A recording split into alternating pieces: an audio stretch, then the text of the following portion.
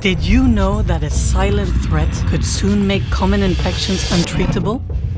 But what if the solution is already in our hands? Antimicrobial resistance, or AMR, is a serious threat to everyone's health. It is a natural process where bacteria, fungi, parasites, and viruses evolve to become resistant to medicines, making infections harder or impossible to treat. Every year, AMR directly claims the lives of about 1.27 million people around the world, 1 million of them children under the age of 5, with sub-Saharan Africa bearing a particularly heavy burden. AMR happens when antibiotics are used indiscriminately, incorrectly, or the treatment is too short or too weak.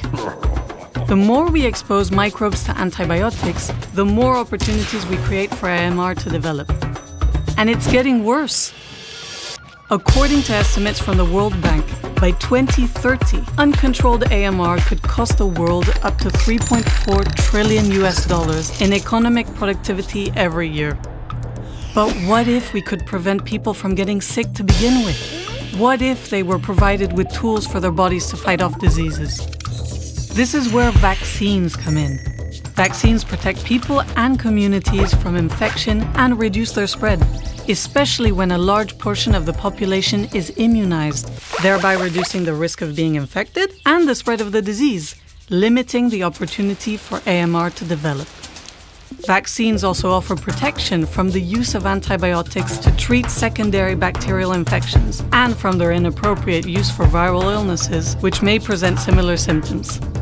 This is why health experts, as well as the World Health Organization's Global Action Plan on AMR, recognize immunization as a key tool to combat AMR.